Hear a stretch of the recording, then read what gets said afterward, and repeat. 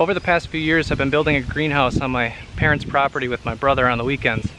And I wanted to do a little bit more of an explanation. I've uploaded some YouTube videos, and a few years ago I uploaded pictures, photos to Facebook, but never really explained what it is I'm doing. So I'm gonna give a kind of high-level tour, maybe talk a little bit about what we did before and how we got here. I'll start with the shed.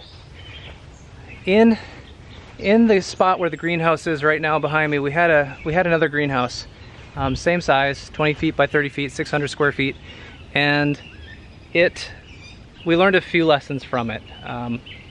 We learned that if you don't paint the PVC ribs and you just leave them as gray electrical conduit, the sun will heat them up, and PVC, as it gets hotter, it off-gases, chlorine gas I'm assuming, and it will break down the HDPE poly film on top. And so we were getting big giant rips in the sides from that, and we were taping it. It was a maintenance nightmare, so we tore that thing down. I'll talk a little bit more about this in a second. But the goal was to heat, in the Minnesota winter, attempt to grow plants. If we just kept a high tunnel, it would give us maybe 3 weeks extra in the spring and 3 weeks later in the fall to grow beyond the standard growing season. But kind of the magic is, can you grow in the winter, and what can you grow in the winter? To do that, we built the shed, and well, bought the shed, assembled the kit, and we built some, I don't know if you're gonna be able to see in there.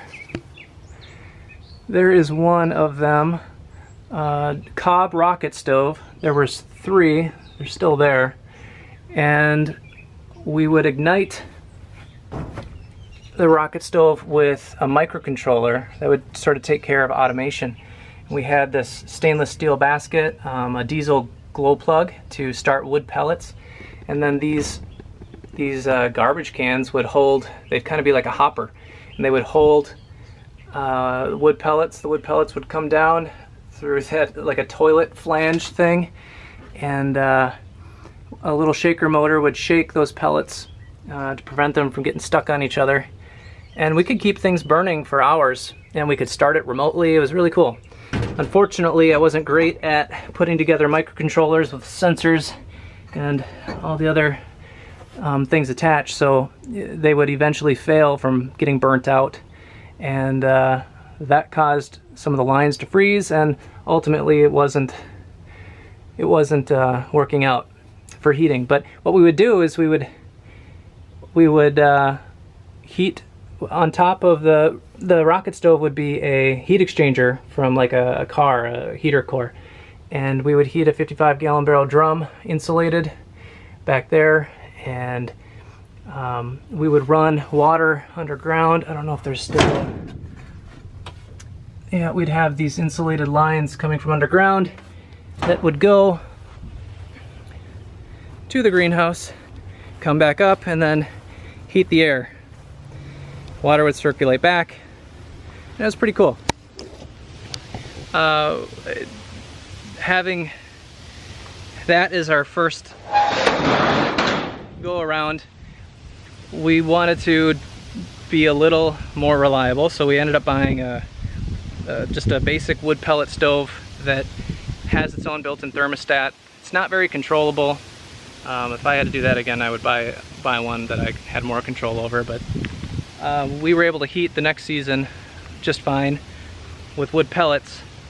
We wanted to keep some of the costs down, so we're going to use that same model to heat this winter, but we changed the greenhouse style. This is a greenhouse in a greenhouse. The inner footprint is still 20 feet by 30 feet, and the outer, it's literally a separate greenhouse with its own set of ribs that is 24 feet by 34 feet, giving us roughly 22 inches of a gap between the two greenhouses. And we're gonna fill this up with bubbles, liquid bubbles. In each of the 4 corners is a drain, and in the center of this walkway, it's at its high point, so half of the bubbles will drain down that way, half will drain down this way, and you can see it's the complete perimeter all around this greenhouse. We had to level the land here, so we built a sandbag wall, retaining wall with chicken mesh and or chicken wire and lime and sand plaster.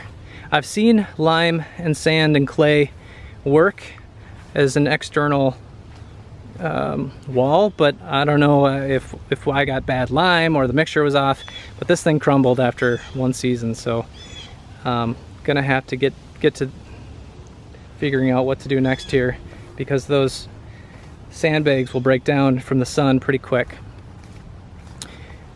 Anyway, in the center of the greenhouse is this backbone, this spine that goes down even in the middle, and it partitions the greenhouse into two spaces.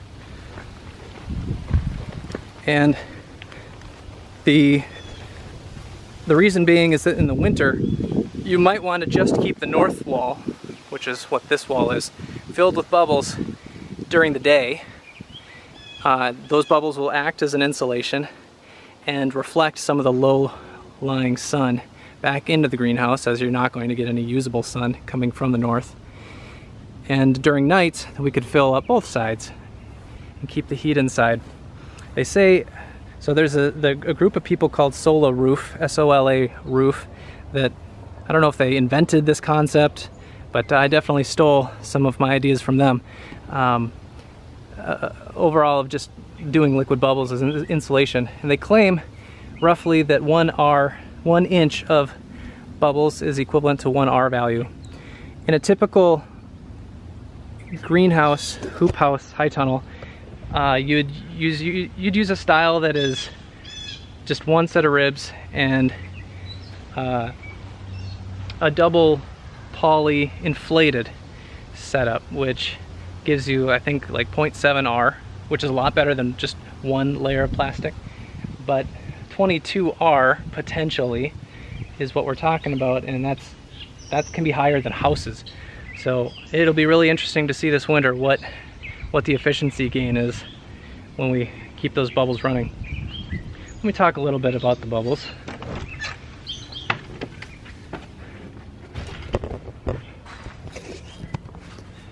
It kind of all starts with the air.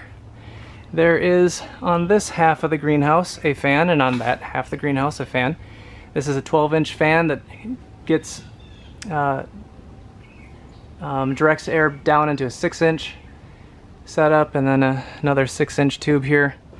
And out of the very top of the greenhouse is a corrugated tube that has a bunch of holes in it, and we're pulling air from there, sucking it into the fan, and then pushing it back up into the lower tube, which pushes through the bubblers. There's 4 of those bubblers per side, 8 total. And the reason we set it up like this is because on a smaller scale model we built, we would pull air from the outside and then fill up the greenhouse. And when you take external air and introduce it into a chamber without any without getting rid of that pressure, it builds up to the point where it blows up. So in this, it's theoretically going to stay equalized because we're pulling and pushing air from the same chamber. For the water starts in a 55-gallon barrel drum down here.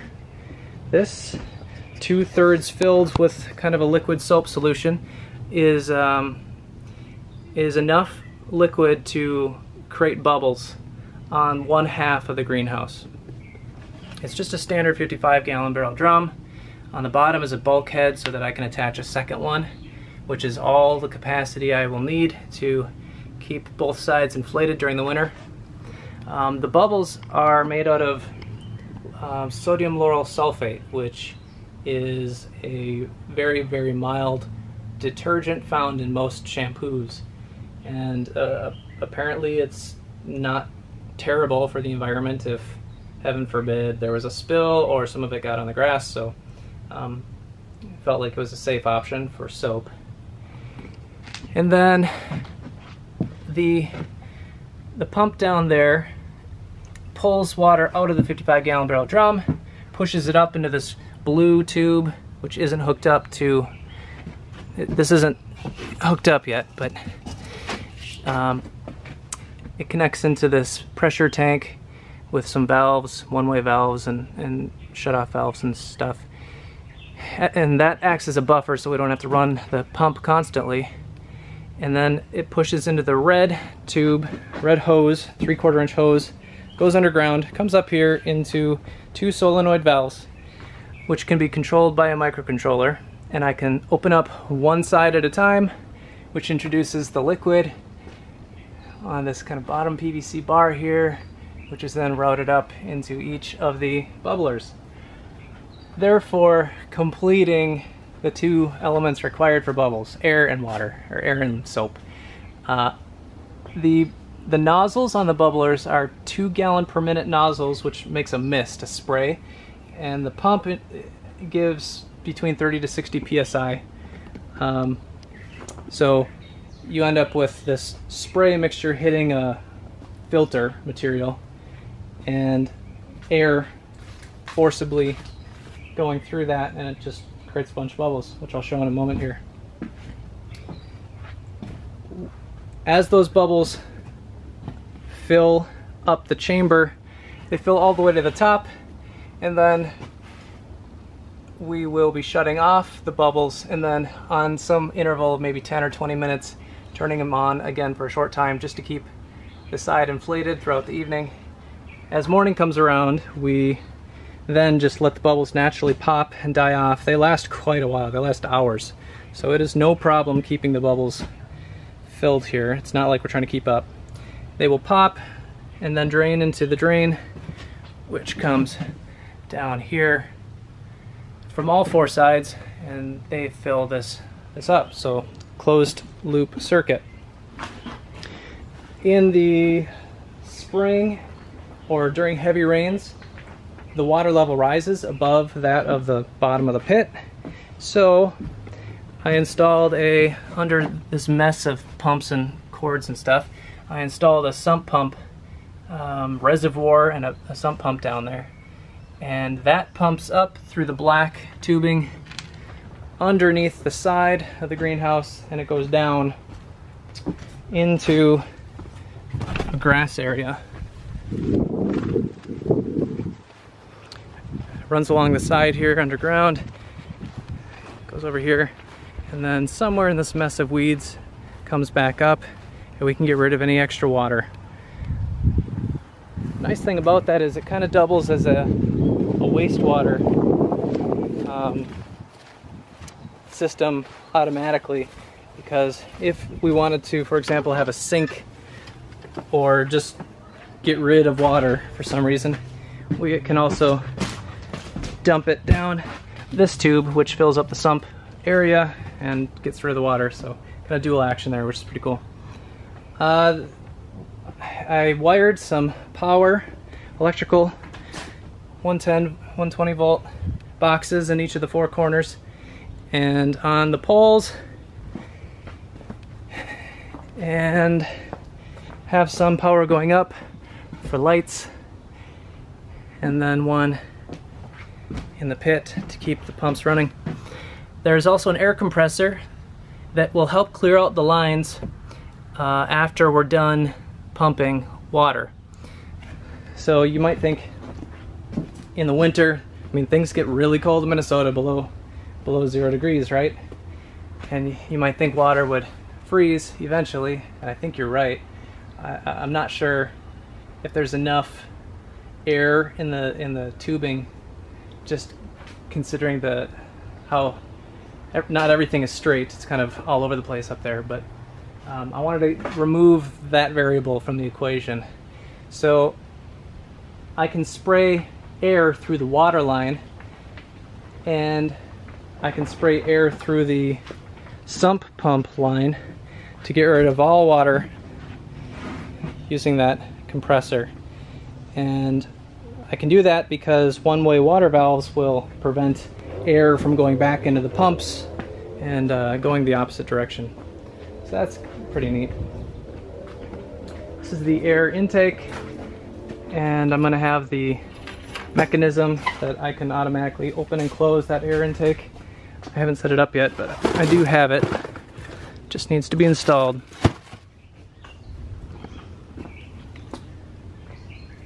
So that's the idea. I wanted to do other things like geothermal.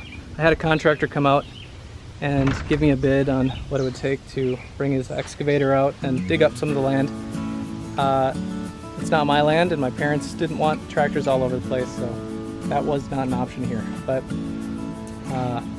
it'll be interesting to see what happens this winter when we try to keep it heated with wood pellet stove, liquid bubbles, and microcontrollers to help automate the whole thing. I'll continue to show the progress as we go, and let me know if you have any questions.